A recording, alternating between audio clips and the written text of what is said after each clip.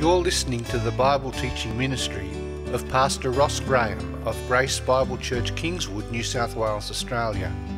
Ross will be using the inerrant Word of God to draw out truths in its original context. To find more messages like this, visit www.gracebiblechurchkingswood.org, or to join our online community, you can now find us on Facebook by searching for Grace Bible Church Kingswood.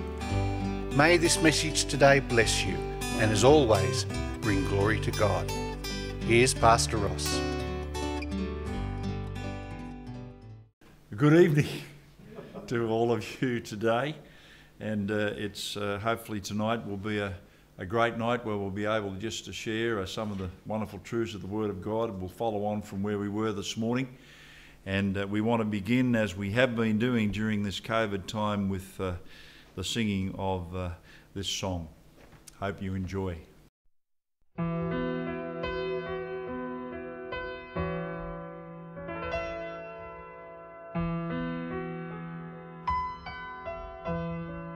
Amazing grace shall always be my song of praise, for it was grace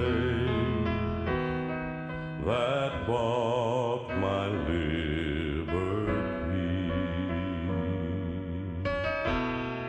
I do not know just why He came to love me so.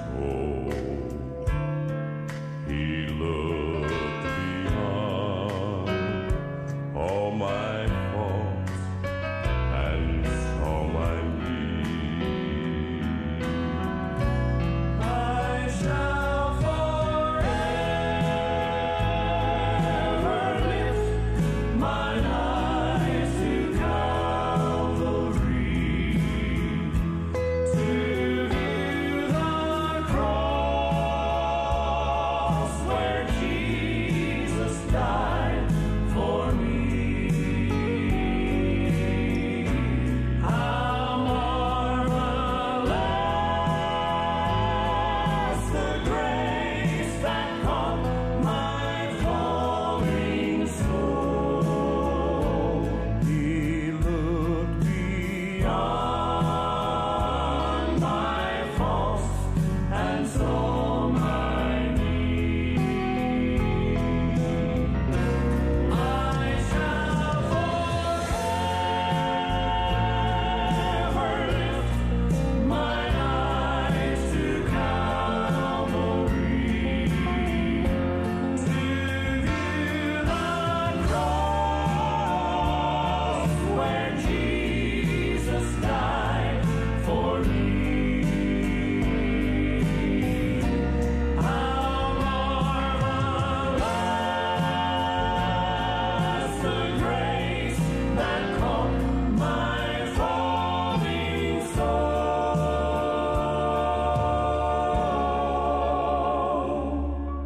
He looked beyond my faults and saw my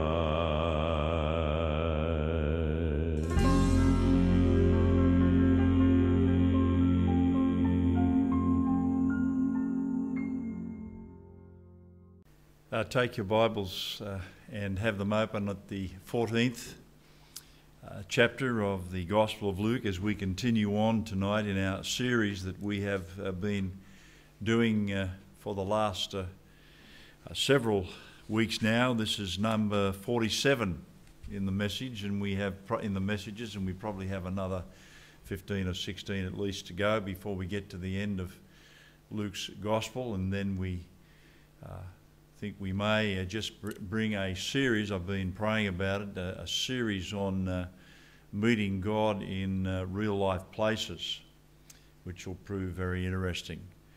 And the Lord is leading me that way to speak on those issues in the not too distant future. But having turned you to the 14th chapter of Luke's Gospel, I wonder whether you've noticed that one of the best times of learning is mealtime. Have you ever noticed that? Mealtime. There's something about sharing food together that breaks down barriers and starts meaningful conversations.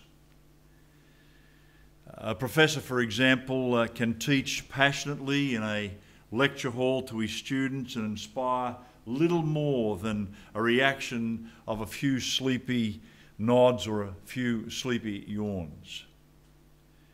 But if you take those students and you put those students around the same professor in a dining hall where there's good food on the table, what you find is you often find they're asking questions and they're chewing on issues and gulping down concepts faster than he can really dish them up to them. In my own ministry, 2 occasions like that stand out in my memory particularly. One was in the Shaky Isles in New Zealand, and the other was in the Apple Isle of Tasmania many years ago now. I was invited to preach in New Zealand and was invited to speak at a church in Tasmania. And people heard me preach and teach from a dispensational perspective in their churches. They had not heard this type of teaching before, and the next day I was invited for a meal at one of the members' homes. They asked a lot of questions. A lot of questions about things like the rapture of the church, the great tribulation time that follows the rapture of the church, and then the millennial reign of the Lord Jesus Christ, and a host of other questions on the Scriptures. And as I spoke over a meal, strangely the doorbell began to ring, both in Tasmania and New Zealand. The doorbells began to ring and people drifted in. And the room quickly filled with people, all eager not only to nibble along on the plentiful amount of food that was on the table, but also eager to soak up the truth that they had not heard before, dispensational truth of the Word of God. And 2 or 3 hours later, they were still there. I mean, it was fantastic. The New Zealand one was in the home of Morris. What's his name? Oliver. That's right. Thank you for reminding. I had a seniors moment there for a minute.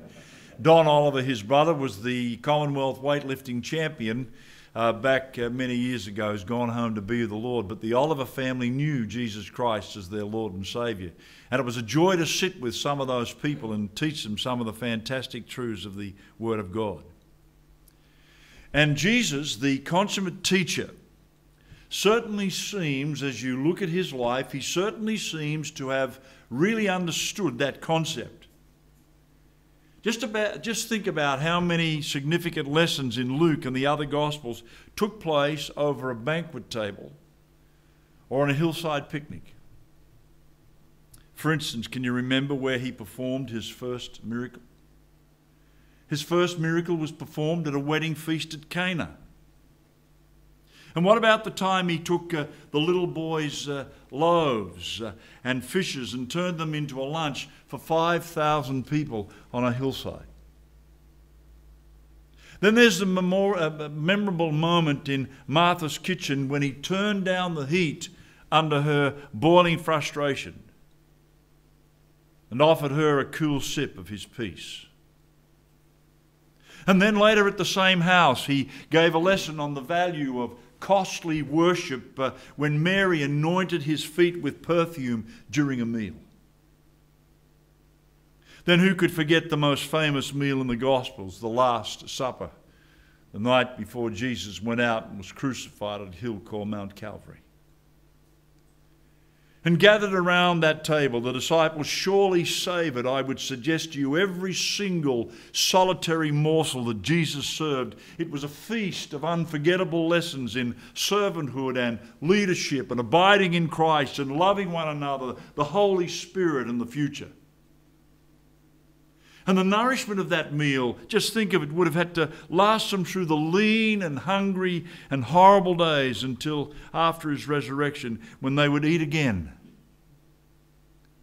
They would eat again with Jesus on the shore of Galilee and witness his encouragement to the old fisherman disciple and Apostle Simon Peter.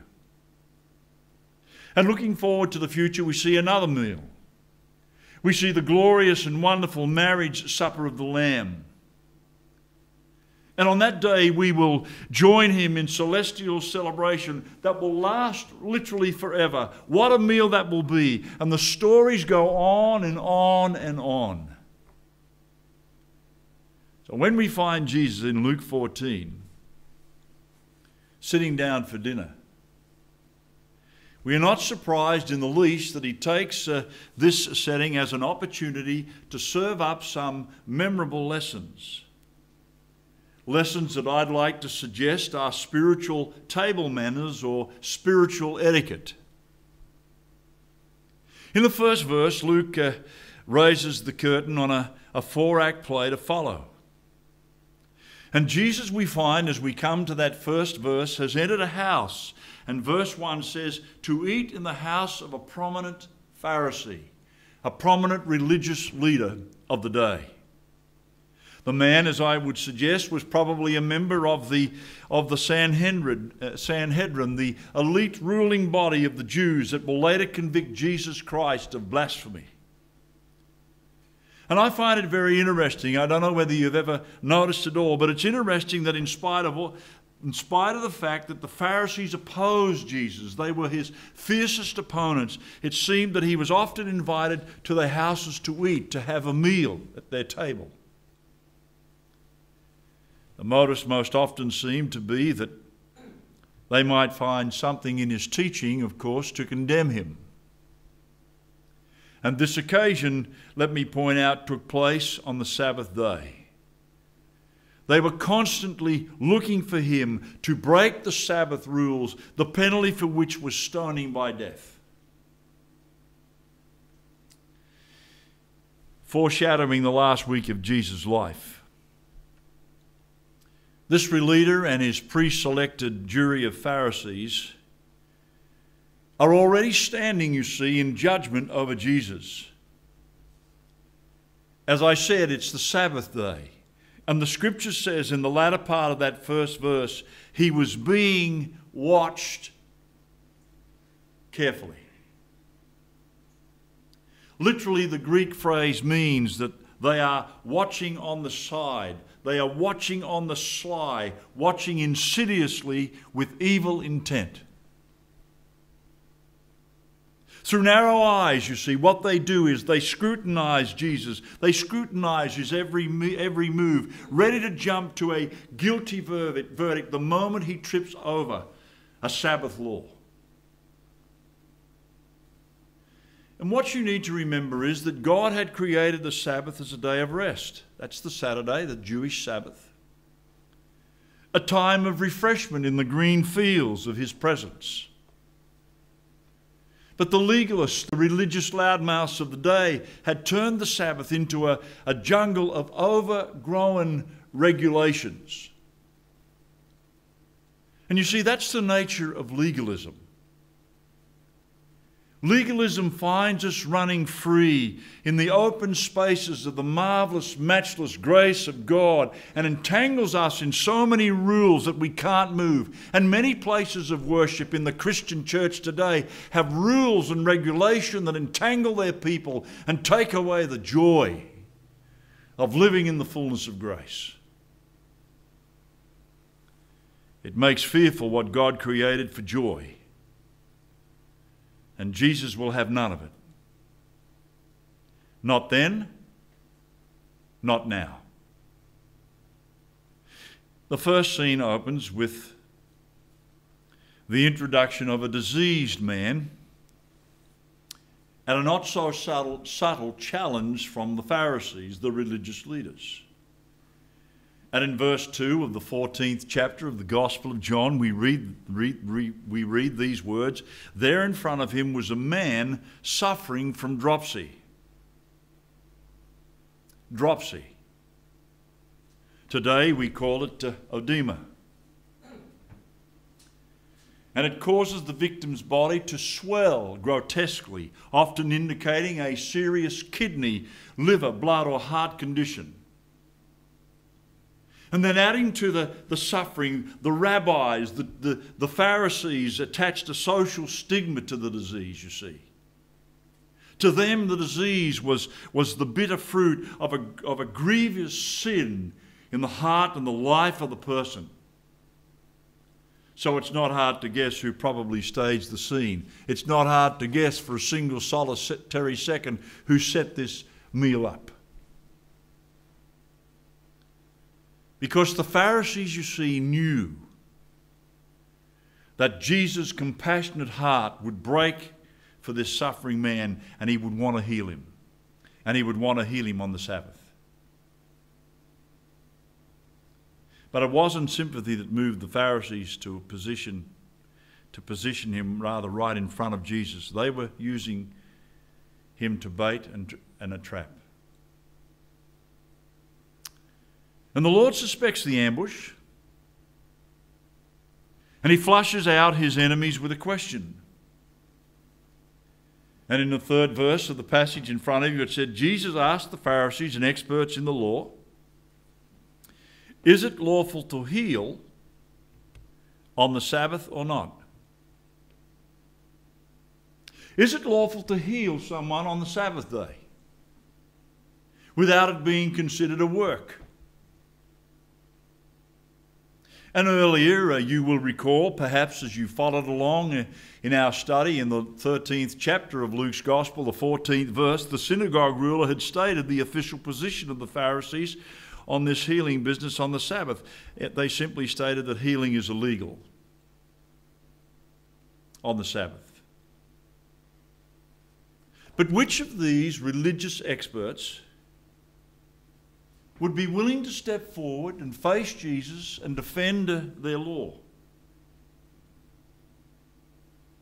After throwing down his challenge, Jesus hears a shuffling of feet, I would surmise, a nervous cough maybe.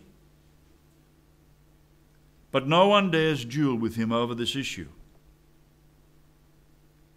And they don't duel with him over this issue because, you see, they know deep in their heart of hearts that God's law doesn't specifically forbid acts of compassion on the Jewish Sabbath.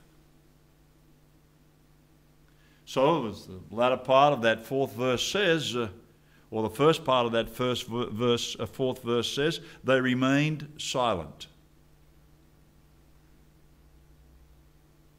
But Jesus breaks the silence and demonstrates God's official position on the question. Follow along the latter part of verse 4 through to the end of verse 6. So taking hold of the man,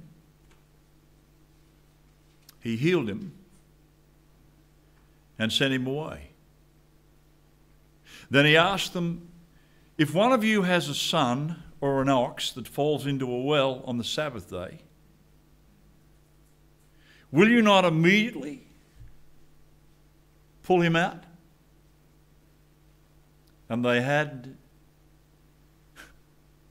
nothing to say.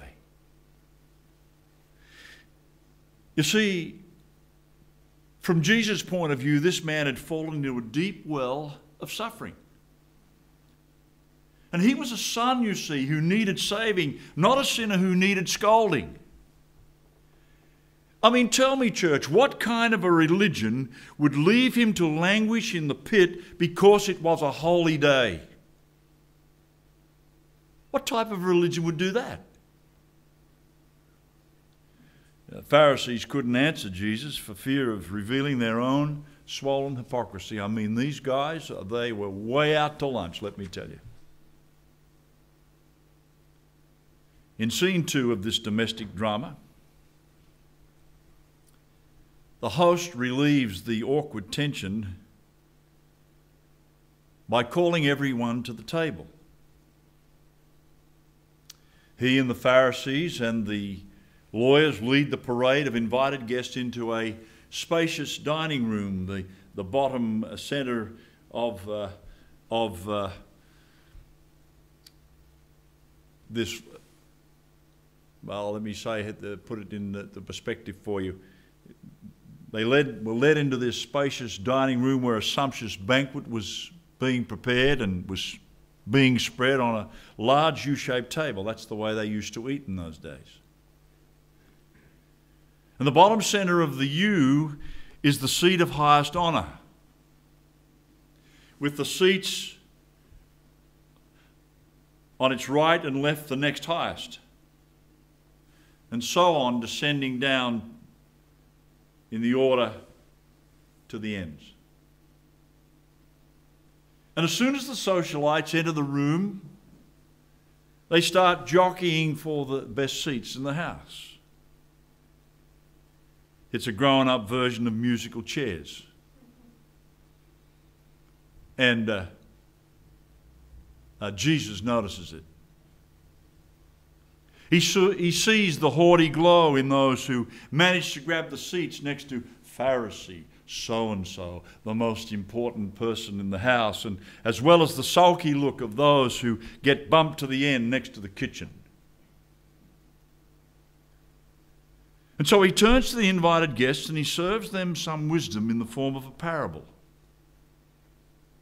And we pick the account up in this 7th verse of the passage. Follow along in your copy of God's inerrant word, where we read this: when he noticed how the guests picked the places of honour at the table,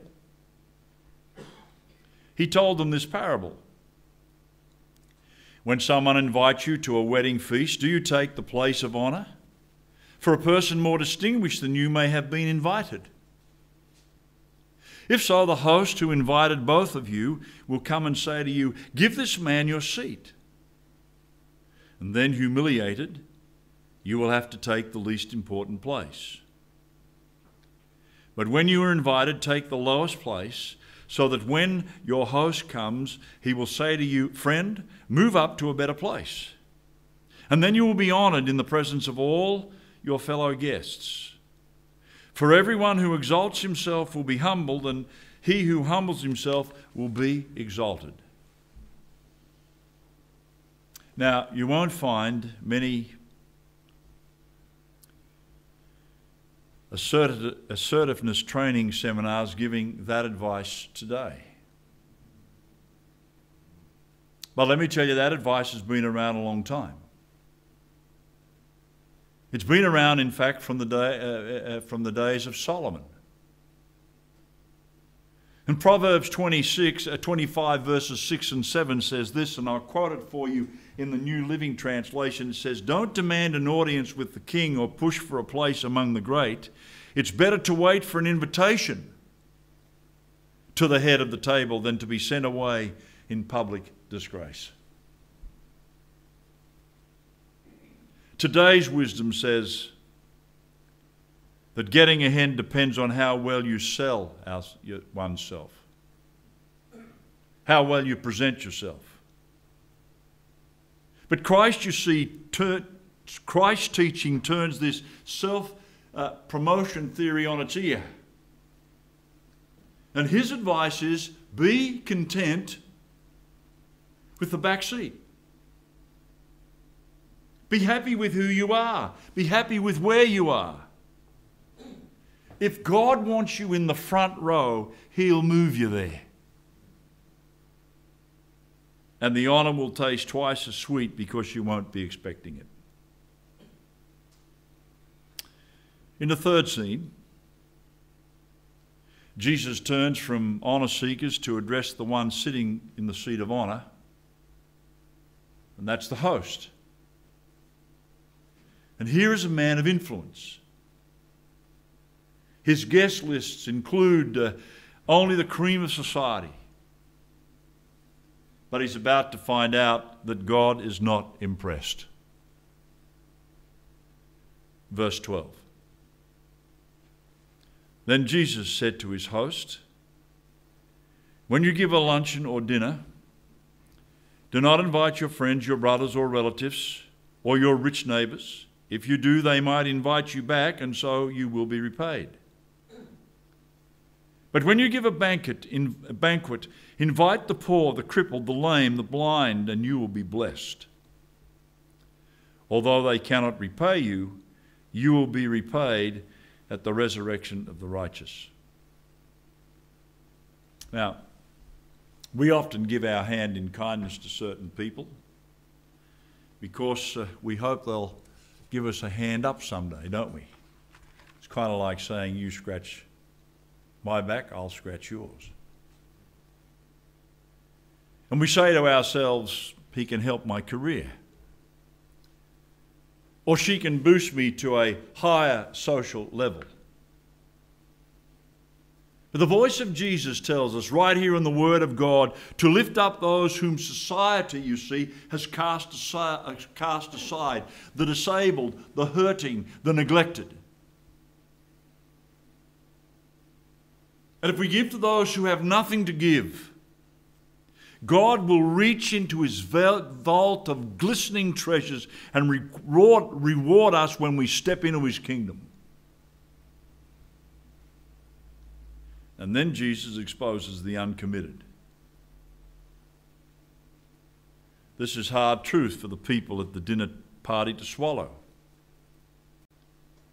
And attempting to make Jesus' words more palatable, one of the guests opens the fourth scene with this exclamation in the latter part of the 15th verse, where he says this, "Blessed is the man who will eat at the feast in the kingdom of God." The kingdom of God. Now that's a dinner party everyone wanted to attend. In the following parable, Jesus explains who will be the fortunate ones eating bread at God's kingdom banquet. Verse 16. Jesus replied, "A certain man was preparing a great banquet and invited many guests. At the time of the banquet, he sent his servant to tell those who had been invited, 'Come, for everything is now ready.' But they all alike began to make excuses. The first said, 'I have just bought a field and I must go and see it. Please excuse me.' Another said, 'I have just bought 5 yoke of oxen and I am on my way to try them out. Please excuse me.' Still another said, 'I just got married, so I can't come.' The servant came back and reported this to his master. And then the owner of the house became angry and ordered his servant, 'Go out quickly into the streets and alleys of the towns and bring in the poor, the crippled, the blind, and the lame.'" Now God is the master who throws the feast. And Jesus is the servant, can I say, who delivers the message. And those on the guest list have known about the feast for a long time, for the invitations have already been sent. Yet when Christ announces the hour, they are preoccupied with other things. One man is absorbed in his business dealings. Another is anxious to try out his purchases. And a third is more interested in his new wife. So the master opens the banquet to anyone who will follow him.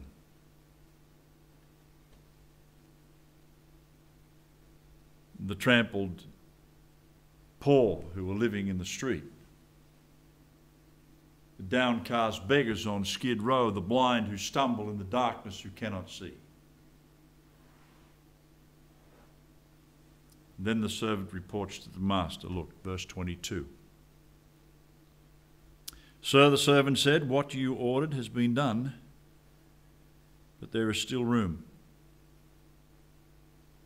Then the master told his servant, "Go out to the roads and country lanes and make them come in so that my house will be full. I tell you, not one of those men who were invited will get a taste of my banquet." You know, there can be no doubt that the ones who were bidden were the people of Israel, particularly the leaders and the rulers of Israel. And the poor and the crippled and the blind would represent the willing, as I understand it, both Jew and Gentile, as we know that in the kingdom all the nations of earth will be blessed. So the Master's voice reverberates with an urgency of a ringing bell. Go, go, cry out to everyone you see, no matter who they are. Compel them to accept the invitation.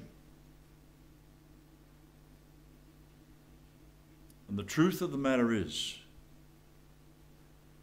that Christ is still crying out to the world to receive his offer of salvation and to follow him, as it were, if I can say this, to follow him to the kingdom banquet. And many people make excuses. But plenty come. Enough to fill God's house with everlasting joy. So let me wrap up our thoughts for today.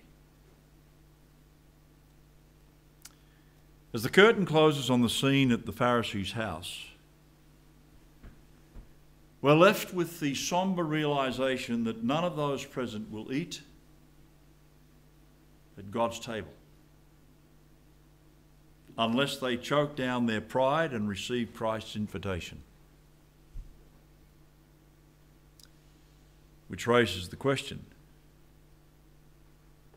did any of them do that? We're not told, but we assume they went on unrepentant with their dinner party.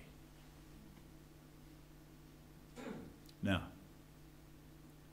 so that we don't leave the party unchanged, let's take with us 4 truths from these 4 scenes. First, we become short-sighted or blinded by the forces of legalism. We become short-sighted or blinded by the forces of legalism. It blinds us to anyone who doesn't follow our list of acceptable behaviour, and short-sighted to the needs of the world. Secondly, we become selfish by exercising the forces of pride. We become selfish by exercising the forces of pride. We start playing the childish game of who's better than whom, and we end up losing. Thirdly, we become sensitive and blessed by the forces of compassion. We become sensitive and blessed by the forces of passion. It helps us overlook the colour of people's skin or the size of a person's wallet. And we begin seeing others through the eyes of Jesus. And then fourthly, we are moved to select when God's Spirit beckons us to receive salvation. We are moved to select when God's Spirit beckons us to receive salvation. And the truth of the matter is, with Christ there is no middle ground. He makes us choose between the things of the world and the blessings of God's kingdom. God's celestial party is already being prepared. But the question is, will we be ready? Will we be ready when the dinner bell rings? If you're not ready, you need to get ready. And you get ready by trusting in the Lord Jesus as your Lord and Saviour. So I'm going to pray. If you've not come to Christ, never into a personal relationship with Jesus, pray this prayer and give the amen at the end. Dear God, I want to thank you here tonight for loving me. I confess, Lord, that I have sinned against you. So please forgive my sin.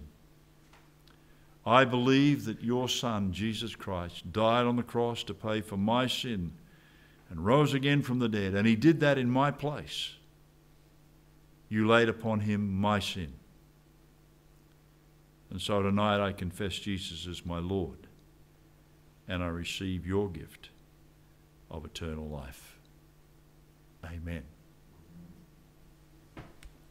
I hope you enjoy this closing song.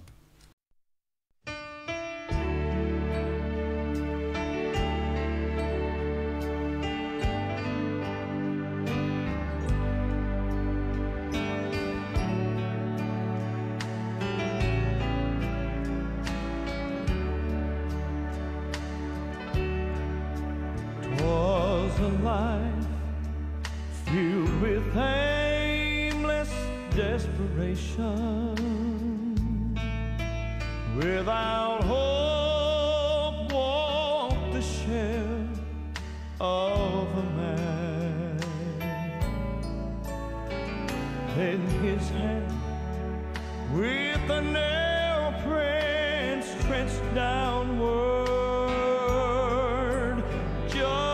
one touch, then a new life began,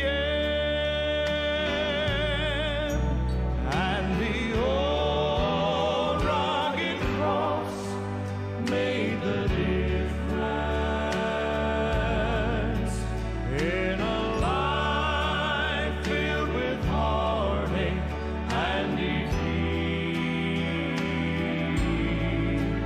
I will praise him forever and ever, for the cross made the difference for me. There's a room filled with sad ashen faces. Without hope, death has wrapped them in gloom. But at the side of a saint, there's rejoicing. For life can't be sealed in a tomb. And the old rugged cross made the difference in a life filled with heartache and defeat. I will praise him forever and ever, for the cross made the difference for me. I will praise him forever and ever, for the cross made the difference for me. And the cross made the difference for me.